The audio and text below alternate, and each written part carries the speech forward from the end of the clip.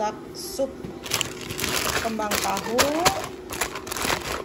Sup kembang tahu ayam. Jadi ini dried bean curd stick. Aku mau rendam pakai air dulu biar dia agak lemes. Terus pakai thai fillet ya. Rebus, lagi air rebus. Biar kaldunya keluar dulu. Baru nanti belakangan dimasukin bean curd-nya ya, kembang tahu.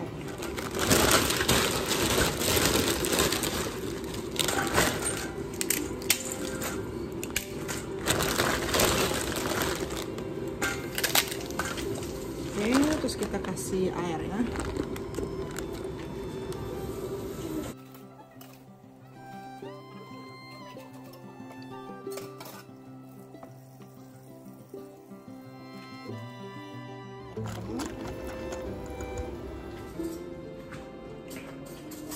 Tadi habis dicuci pakai air mentah, rendam sebentar, terus kita mau rendam pakai air panas ya. Tuang air mendidih.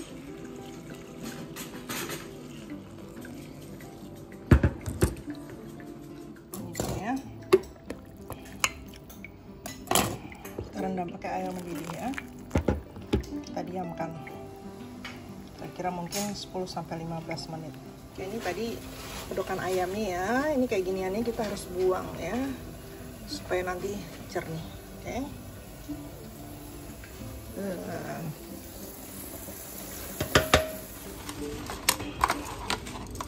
Oke, ini ayamnya udah setengah mateng.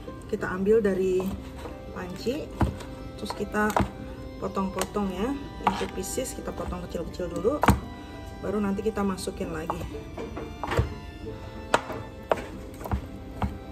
Aku pakai thai fillet ya, paha ayam fillet, jadi empuk dan nggak kering. Kalau pakai dada suka kering ya, anak-anak kurang suka.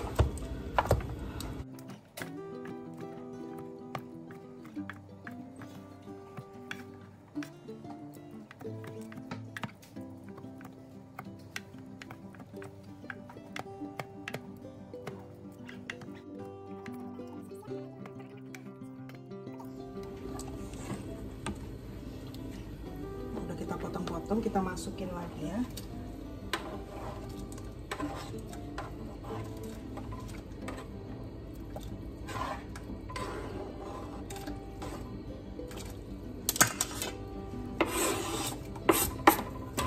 Udah mulai layu ya.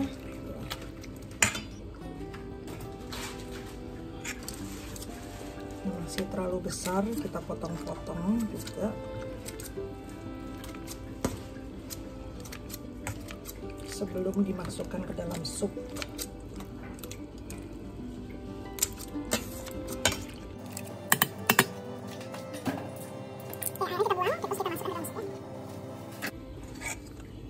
Ini udah kita tiriskan, terus kita cemplungin ke dalam sup.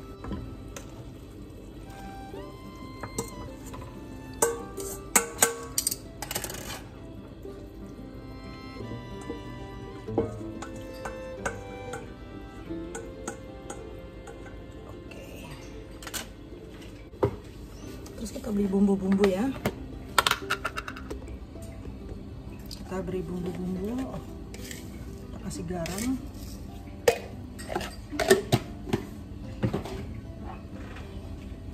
Kasih garlic powder.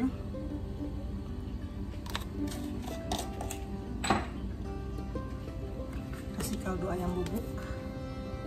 Racikan powder. Kasih merica sedikit. Kasih gula sedikit ya. Kita aduk. Biarkan dia masak. Nanti kalau udah ya mendidih, kita bisa rasakan lagi. Supnya ya. Sup ayam kembang tahu. Simple, sederhana, enak, anak-anak suka.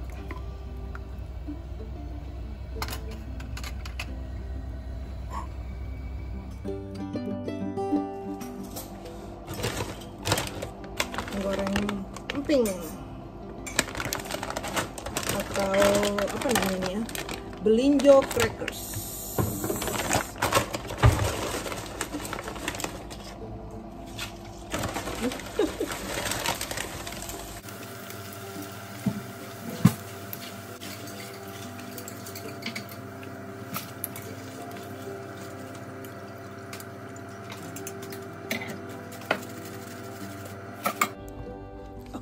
Yang emping selesai, belinjo crackers.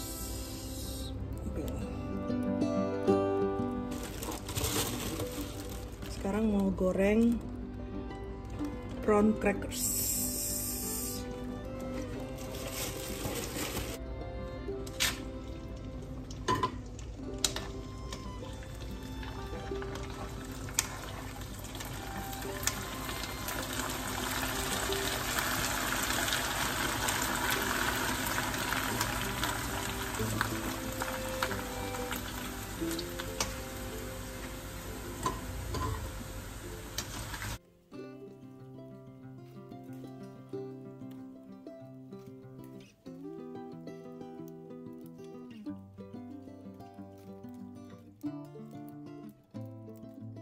Prawn crackers.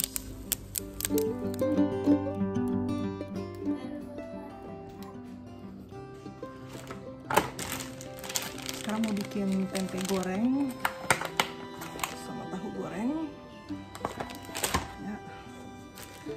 Bahan-bahannya self raising flour atau tepung biasa, terus tepung beras atau rice flour ya, campur, bawang putih bubuk, garlic powder ya, kurang gini,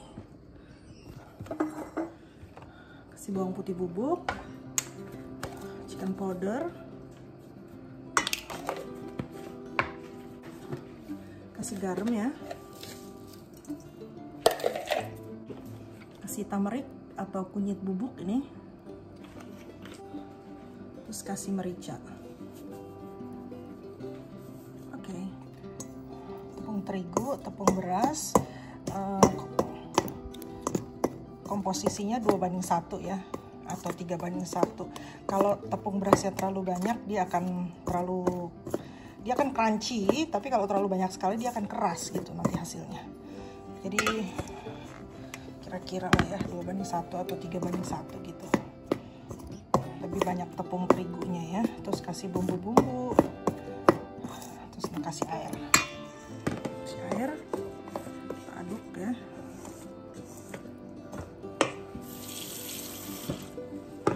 Ada yang bikin pakai telur, tapi aku nggak pakai. Kalau mau dikasih telur juga boleh.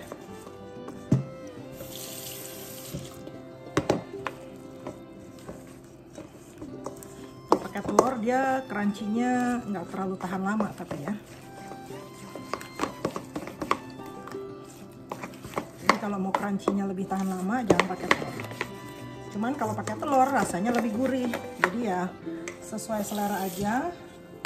Mau langsung dimakan, setelah itu langsung itu dia akan lebih gurih kalau pakai telur. Tapi kalau enggak, aku biasanya nggak pakai ya.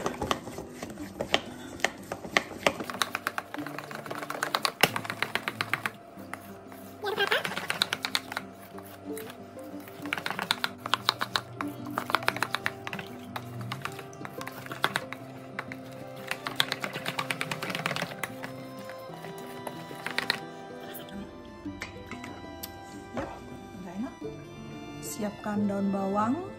Ini daun bawangnya, ntar kita potong-potong ya,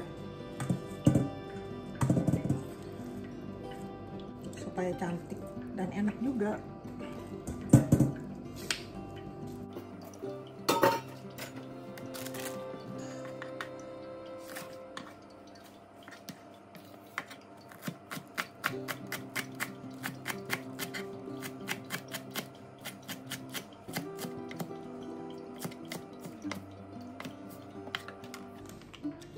Masukkan daun bawang ke dalam adonannya.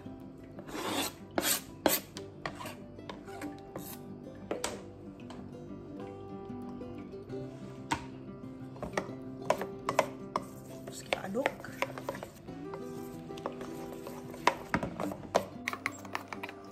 potong-potong tempehnya ya.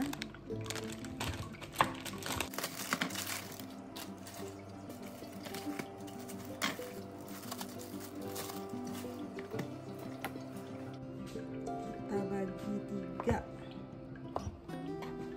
terus bagi 2, terus dibagi 3 lagi.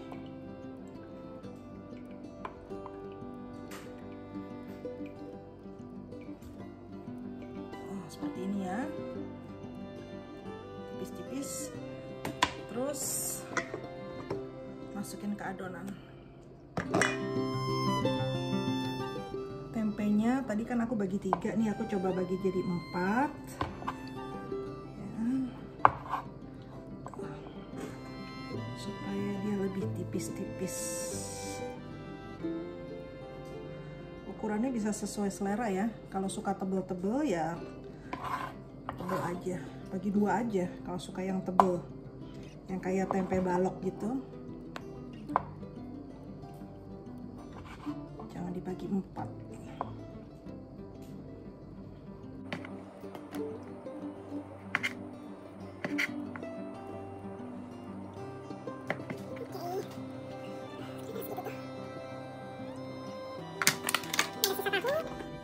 Mau goreng juga sekalian. Tahunya aku mau potong begitu ya, supaya tipis juga. Tuh, potong 4, tapi jangan dicampur dulu karena mau tempe dulu. Nanti kalau udah selesai baru tahunya dicemplungin.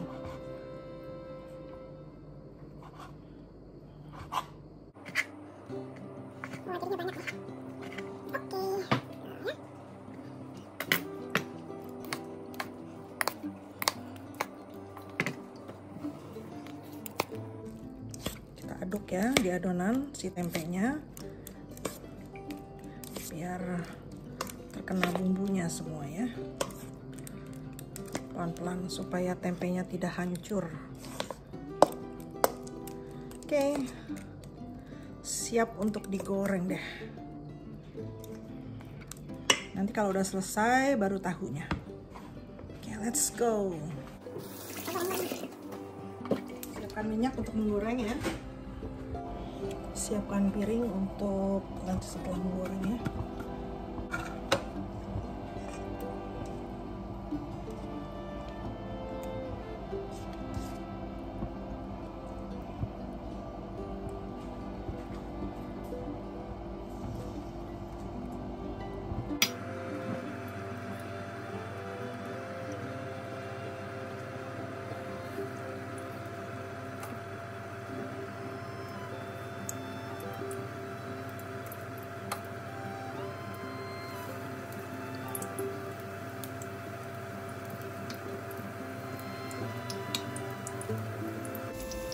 Tempenya digoreng dengan minyak sedang saja ya, jangan terlalu panas sekali karena nanti gosong.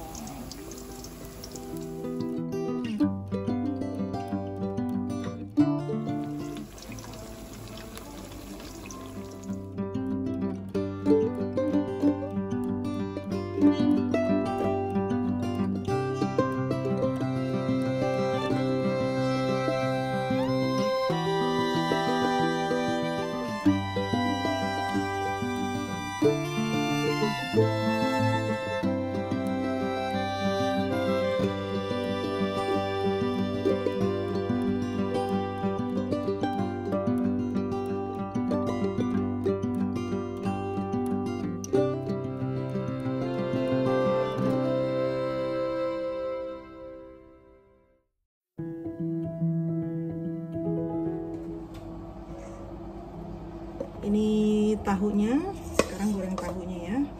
Tadi tempenya udah selesai.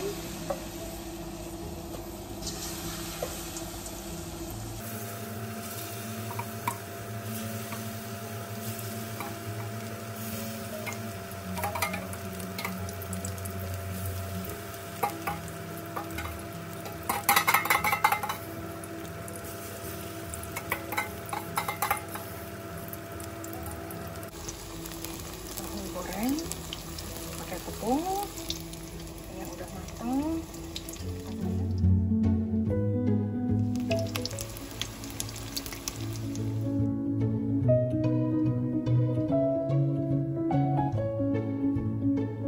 Oke, ini dia hasil gorengannya.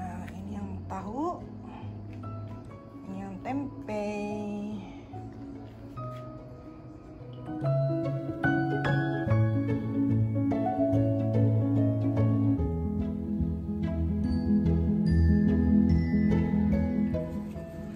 Coba makan yang tempe dulu ya.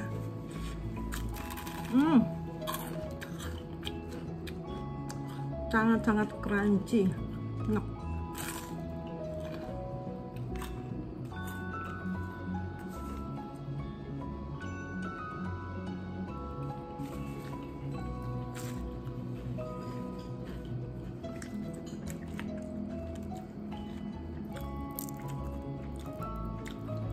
Ini tahunya,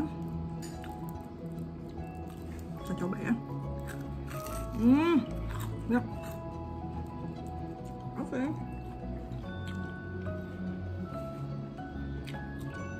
Tempe, tahu. Selamat mencoba. Ini.